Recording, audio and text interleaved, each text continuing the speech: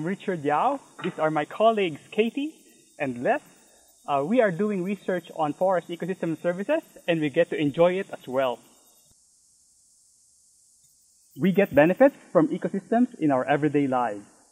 The services that ecosystems provide are often grouped into 4 categories: provisioning,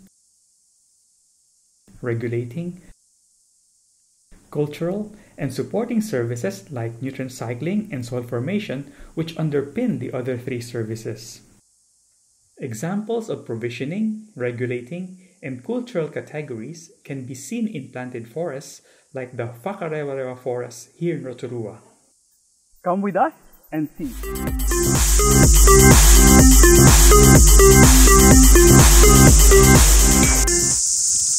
Provisioning services include things that have a market value, like logs and timber.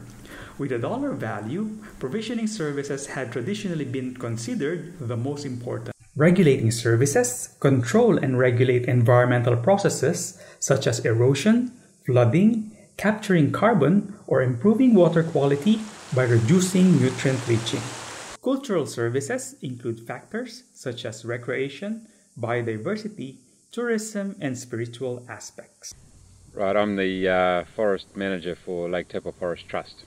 For some years now we've been interested in trying to explore ways that the services, ecological and environmental services we provide can be at least identified and secondly and ideally over time rewarded in some way.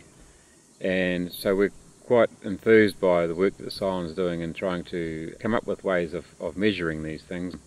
When all ecosystem services provided by a forest, such as biodiversity, recreation, avoided erosion, and water quality, are added together, a forest like Whakarewarewa is worth far more than the value of the timber alone.